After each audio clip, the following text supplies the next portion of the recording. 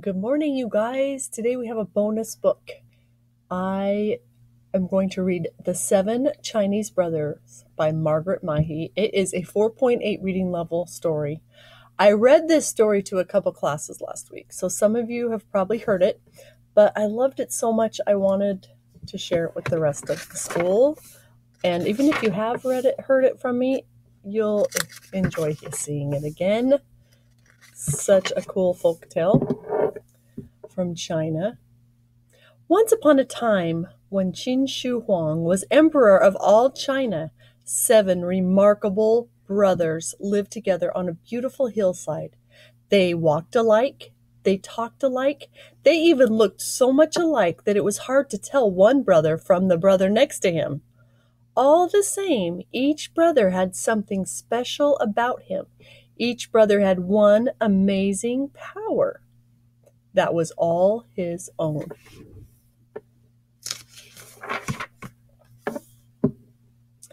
First brother's amazing ears could hear a fly sneeze from 100 miles away, while second brother's amazing eyes could look right across the 100 miles and see the fly sitting on the Great Wall of China, sneezing and feeling very sorry for himself. Third brother was a man of unusual strength.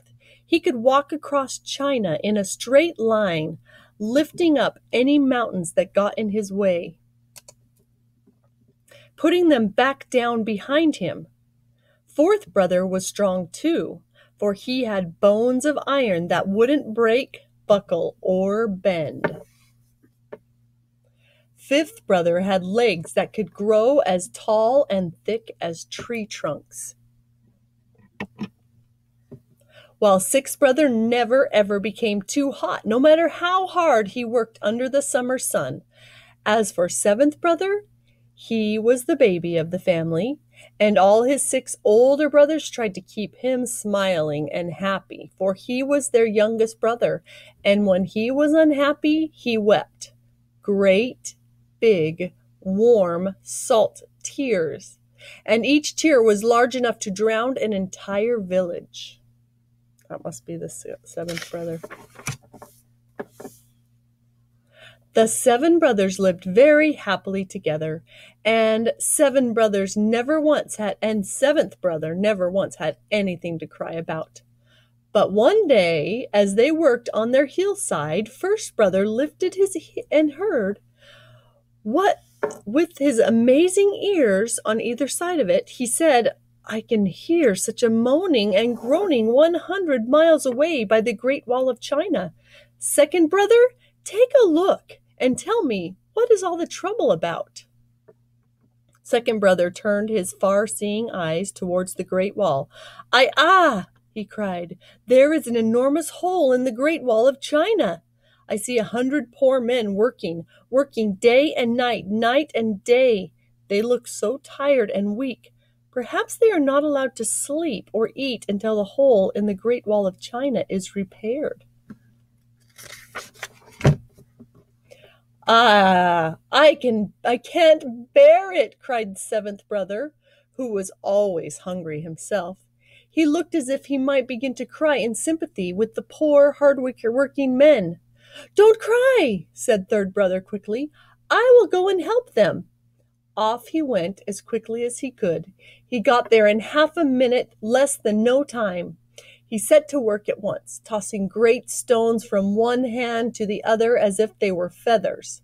By the time darkness came, the hole was completely filled. Then third brother laid down to take a nap.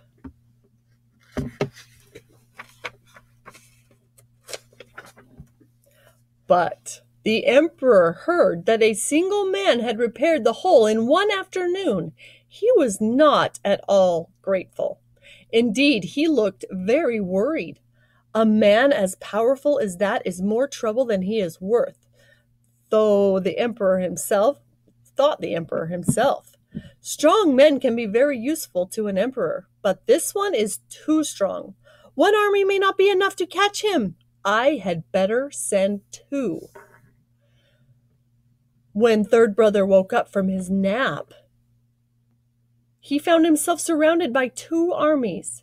By the command of Celestial Emperor, whose face is more dazzling than the rising sun, you are to be executed in the morning, proclaimed the generals of the two armies. Take the prisoner to the palace of the emperor, they ordered. When he heard this, third brother burst into tears. 100 miles away on the beautiful hillside, first brother heard third brother crying. Third brother must be in trouble, he exclaimed. Second brother, look far into the distance. Ayah! Third brother has been taken to the palace. He is surrounded by two armies. They are going to execute him in the morning. No wonder he is crying. Don't worry, cried fourth brother, who saw seventh brother was about to cry too. I will change places with him. The celestial emperor, whose face is more dazzling than the rising sun, can try to cut my head off as many times as he like. Perhaps that will make him feel better. Off he went as quickly as he could and got there in half a minute, less than no time. He sneaked in between the two armies to third brother, who was wide awake and waiting for him. So third brother went home, and fourth brother took his place. All the next day, the officers of the two armies tried over and over again to behead fourth brother, but sword after sword bent and broke on his bones of iron. In the end, they were forced to confess to the mighty emperor, whose whisper was like the rumble of thunder, that they simply could not behead their prisoner. A man with bones of iron? Roared the mighty emperor. Drown him in the deep sea tomorrow. When fourth brother heard that he would be drowned, he became very upset. Bones of irons won't break or buckle or bend, but they will sink, he thought to himself, and he burst into tears. 100 miles away on the beautiful hillside, first brother heard fourth brother beginning to cry. Fourth brother is crying, he said. Second brother, look in the distance, far beyond the hills. And he said, Ayah! Tomorrow morning they are going to drown fourth brother. No wonder he is crying. Don't worry, fifth brother interrupted. I will change places with him. The mighty emperor, whose whisper is like the rumble of thunder, can try to drown me as many times as he likes. Perhaps that might make him feel better. Off he went as quickly as he could and got there in half a minute, less than no time. He tiptoed past the guards to fourth brother, who was awake and waiting for him. Swiftly they switched places, and fourth brother went home. All the next day, the soldiers of the two armies tried to drown fifth brother.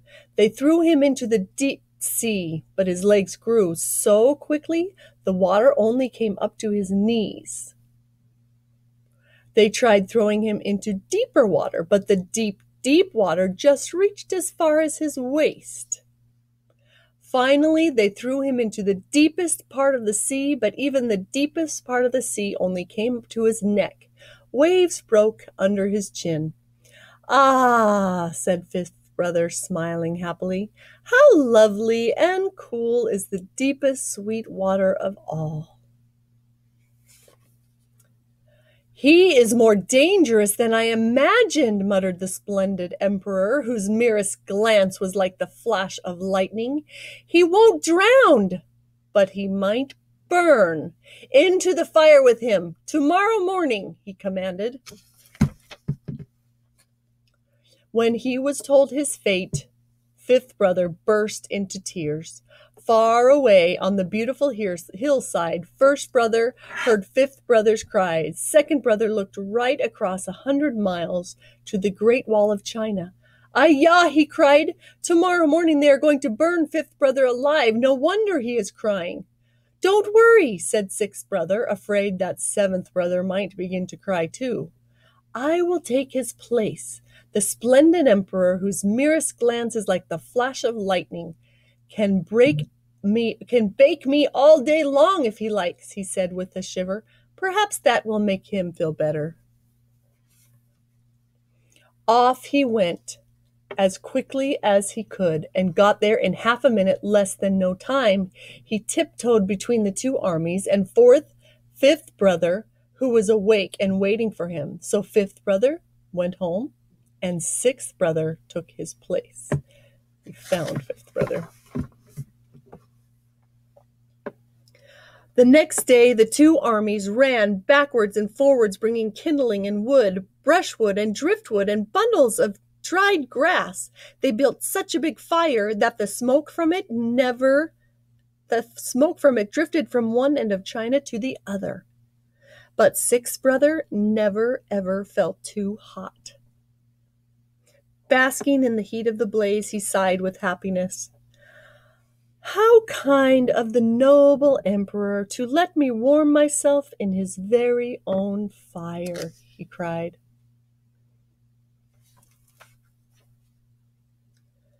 The noble emperors, whose slightest frown made the land shake like an earthquake, was furious. "Send for the royal archers," he ordered. "In the morning, we will shoot this man full of arrows." Sixth brother burst into tears.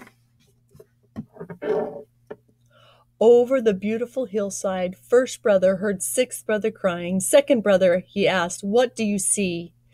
"Ayah!" cried second brother. "Tomorrow morning they are going to shoot sixth brother full of arrows." The brothers looked at each other. "There is nothing for it," said first brother.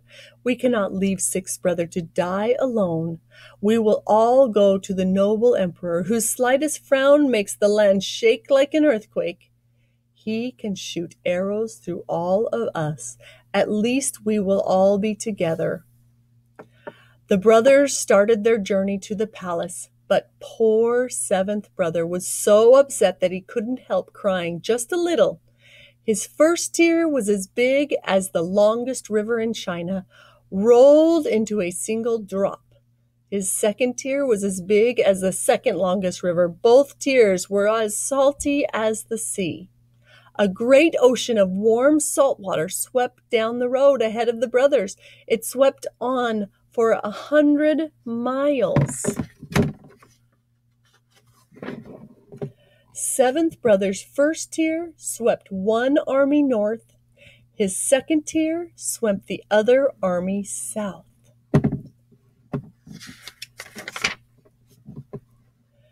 As for the emperor, he was tossed so high and so far that he is still trying to return to his palace. Seventh brother's flood of tears swept over the Great Wall of China, flowed all the way out into the Yellow Sea, and all the way back again in half a minute, less than no time. Sixth brother was free. He hurried back up the road, while his 6 wonderful brothers hurried down the road. They were all reunited on the Great Wall. "Fish!" cried fifth brother. The wave had washed hundreds of glistening fish ashore. They were flipping and flapping, piled all the way to their knees. "Wood!" cried the third brother, gathering a forest to start the fire. Fourth brother snapped his iron fingers and his thumb. A spark leapt out to set fire a-blazing and crackling. "Fire!" he cried, laughing. "Oh, I am so hungry," said seventh brother. "Now that we are all together again, we can have dinner and forget our troubles. I promise never to cry again, unless I absolutely must." So the 7 Chinese brothers sat themselves down around the warm fire and feasted on delicious fried fish.